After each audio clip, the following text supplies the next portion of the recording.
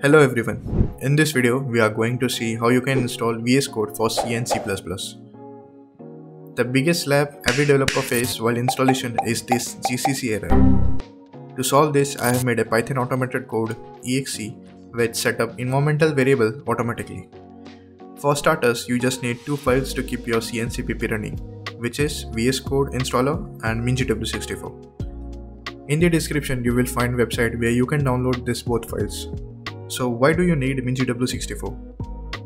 Mingw provides an environment in which developer can build and compile their code. So to create environment, you first need to set up environment. So let's begin with the setup. I am installing VS Code and Mingw64 in new computer so that we can perform a fresh installation. So first we will install VS Code, which is straightforward. Just do next. I am keeping everything default. If you want to change directory, you can.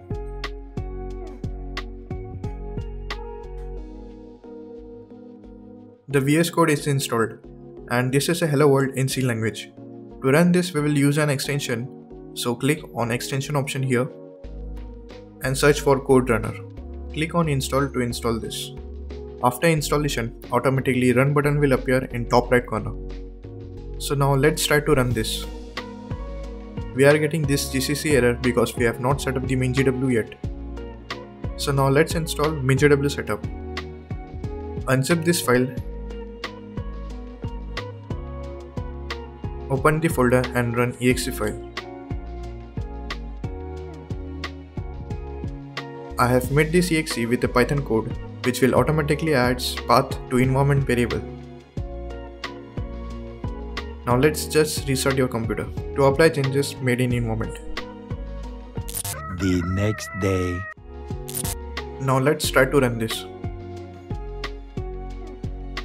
It works. As you can see, it has made an exe file after execution. Now there are some useful settings which will help you in programming. Go to the setting and search zoom and check this box. Now you can zoom in and out with your mouse pressing Ctrl plus scroll, which will change font size. Another setting is autosave. To save your code, every time you make changes in your code, you need to save it by doing Ctrl S, or sometimes you might forget to save. So to autosave this, go to setting and search autosave. Drop down and click on after delay. Make this delay 50 and now this will save your code automatically.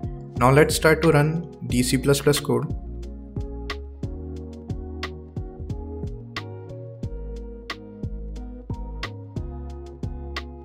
And everything works fine.